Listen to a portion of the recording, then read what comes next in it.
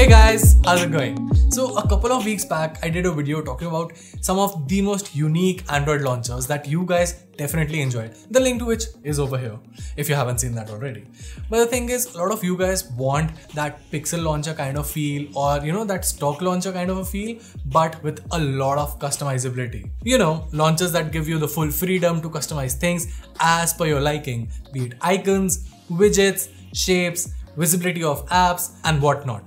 Well, that's what this video is all about. Hey guys, this is Varun from Guiding Tech, and today I'll be talking about 5 of the most customizable launchers for Android that you can check out. Let's get started.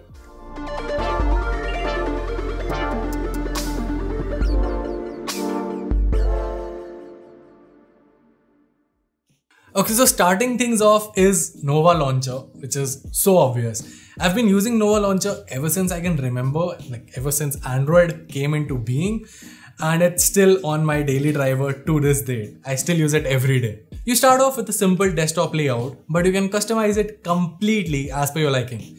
Change the style of grids, add custom gestures, change the style of folders, use third-party icon packs and whatnot. Nova also has seamless integration with Sesame for a faster universal search. Now yes, there are a couple of advanced features hidden behind the paywall, but for $5, it's pretty much worth it. Now when you think of competitors to Nova Launcher, you usually think of Apex and Action, but I'm gonna stick with Hyperion Launcher, which is one of the more recent launchers to come from the team by Substratum, but is easily going neck to neck with Nova. Hyperion offers pretty much the same smoothness like that of Nova Launcher, along with some cool animations and a ton of features. You get folder cover gestures, easy icon selection, integration with Google Home Feed, multiple accent colors, custom docks, and even the ability to change the font. Now similar to Nova, there is a premium version of Hyperion Launcher as well, but there are frequent sales for that too. Next up on this list, we have Alpha Launcher. Now unlike the name, the launcher itself is super stable. Yeah, I know that was lame. But you know what's not lame? This launcher. Alpha is a lightweight yet feature-rich launcher. It comes with custom gestures to launch apps right from the home screen, the ability to hide your apps, and fully customize the icons. You get a handy minibar as well to quick access your favorite apps and add tabs inside the app drawer to take organization to the next level.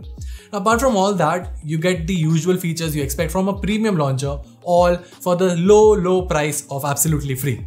Now this video is about customizability, and in that aspect, the list would be incomplete without mentioning Total Launcher. It's literally the most customizable Android launcher out there, but there's a good reason why it's kind of ranked low on our list. See, the launcher in itself is great. Actually, it's a platform that allows you to make the launcher work in any way you want.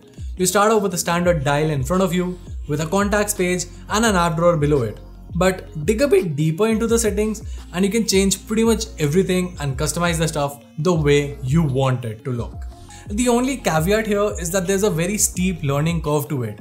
I know a lot of folks, including myself, who have spent over 5 hours just customizing the launcher to try and give it a custom look that we have in our heads and we want to go for it. See, Total Launcher allows you to do that, but because of all the features and the complex UI, you will have to spend a lot of time learning it.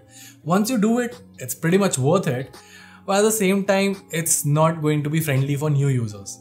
Now I know that a lot of you guys want that pixel launcher kind of feel, So why waste a lot of time investing into, all these customizable launchers and trying to make it look like pixel launcher and then make use of all those features? Why not just start with a pixel launcher and then take use of all those custom features?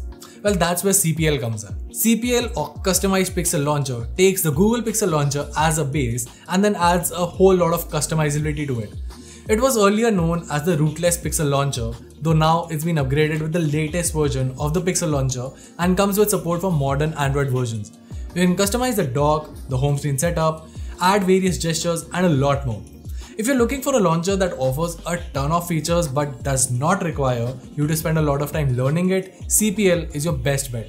And with that, we come to an end of this video. Now, as always, you can find the download links to all of the apps that I talked about in the description box below. Also, if you feel that there are any other customizable launchers that I missed out on, feel free to comment down below and we can have a chat there. Till then, this is Varun from Guiding Tech, and I'll see you in the next one.